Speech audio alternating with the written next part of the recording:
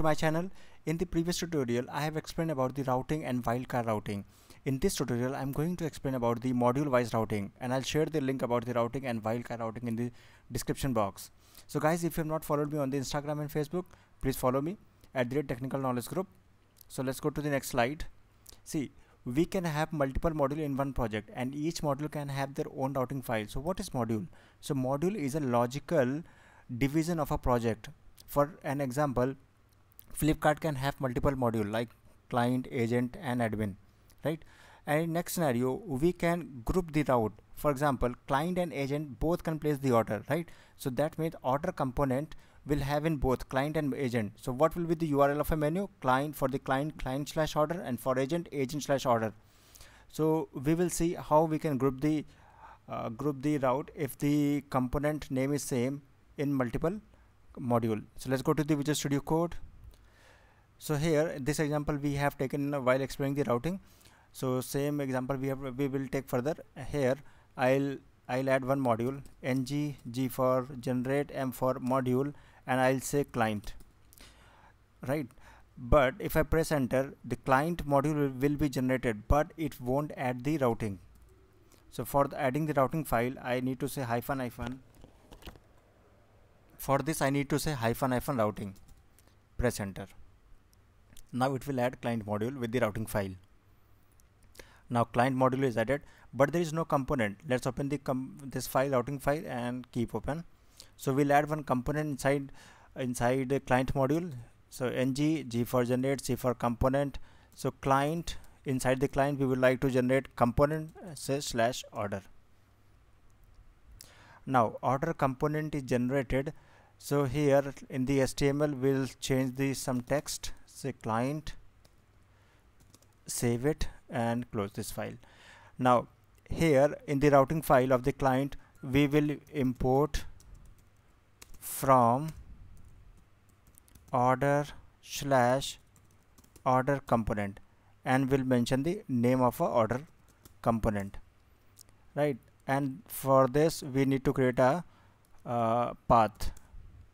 So here we'll say path, and the name of the path will say order, and we'll assign the component. We'll know the component name, that is order component, and save it.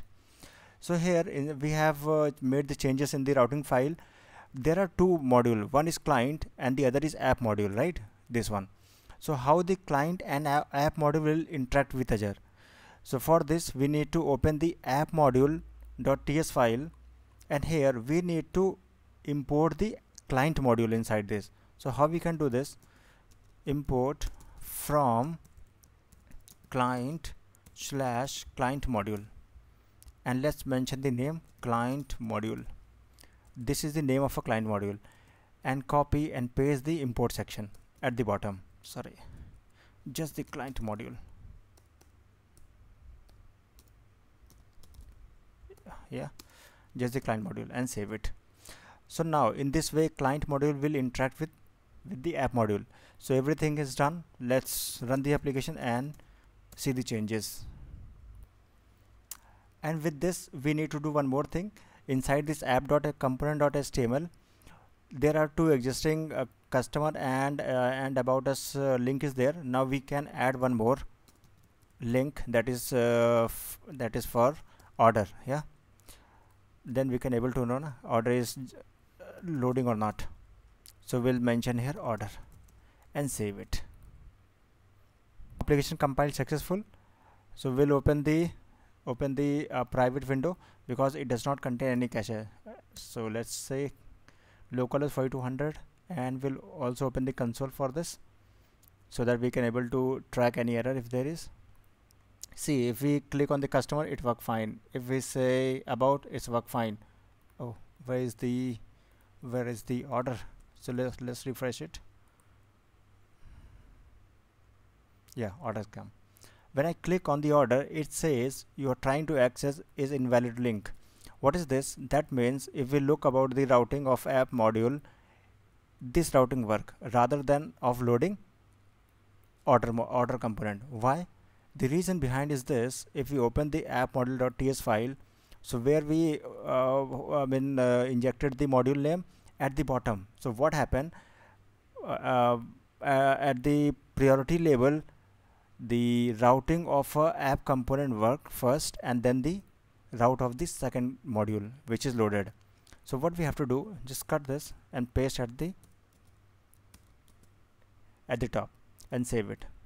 So now this time it should work as expected. See, it loaded automatically and it print the text, right? So these small changes that we need to keep in mind. Now we okay, this particular scenario is covered. Now client module was added and we have to add one more module called agent. So let's add one more module quickly. Ng G for generate, M for module, will say agent. Now agent. Now for routing we need to do hyphen routing. Now we close all the file. So whenever any file required, we'll open it. So where is the agent? Yeah, agent is generated. We'll open the routing, say keep open, and now there is no component. We'll add the component, order component with the same name. G for generate, C for component, and order component inside the agent. So we'll say agent / component name, press enter. So order component is generated. So we'll change the text, say agent, yeah, so that we can able to differentiate the text, and close it. Now in the same way we will import the order component here from /order component and the order component name, yeah, and we'll define the route for this in the same way as we have defined for the client. Say path, the name of path is order and component will be order component, yeah. Save it. And the same way agent module will also inject into the app module. So we'll import in the same way, import from /agent module. What is this? Yeah, some error.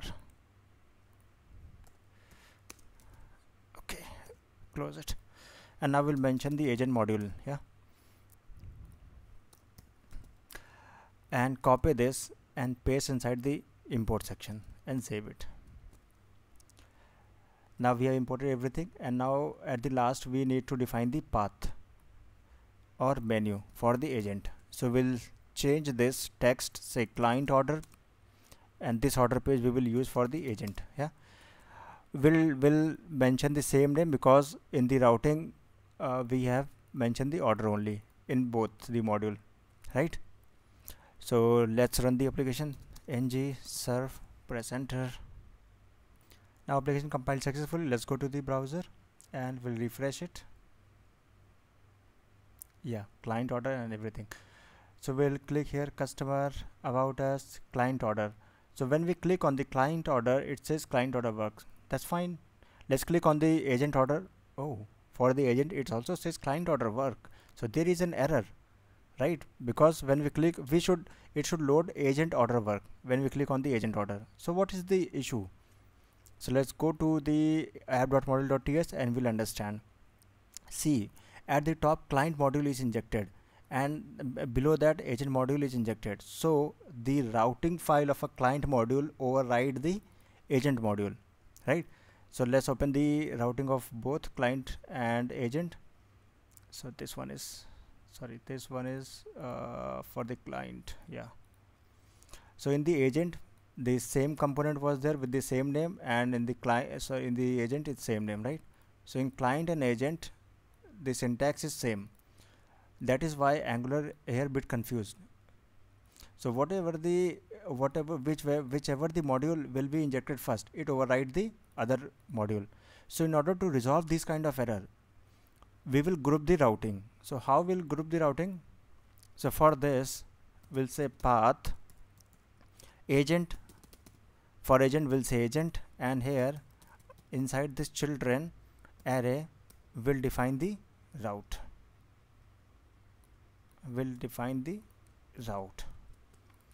Now agent will become parent and this will become the children. And the same way we'll change the routing inside the client. Say path here we'll say client and children, and then inside this array just copy and paste.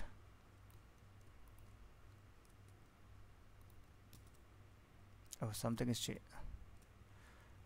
Yeah, no, it's, oh sorry, okay, there is syntax error. Let's remove it and we'll add again.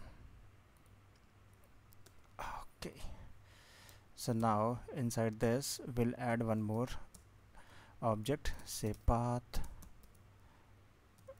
Here we'll say client for the children, and there is an array. So inside this array we'll cut and paste it. Yeah, okay, this should be here. The unnecessary error, they should not be here, they should not be here. And now let's remove this. Yeah, perfectly. Now all the changes has been done, except on the menu we need to slightly change, because for the client we have added the client as a string, and for the agent we have added the agent as a string, and save it. So let's go to the browser and refresh it. See, for the slash order it says trying to access invalid link. That means for order as in there is no route defined for just an order. So for customer it's working fine, about is working fine. So let's click on the client order. Yes, it's working fine. Let's click on the agent. Let's click fine, right? So when we click on the client order, just see the URL. Client was added before the order, and same with the agent text was added. So in this way, if you have the same component name inside the different module, so we can group and then we can play around. So thank you for watching this video. If you have any issue regarding my previous or regarding my current video, please share the question in the comment box. I will be very happy to answer. If you are new to this channel, please subscribe this channel and press the bell icon, and also share the link with your friends and colleagues. Thank you so much.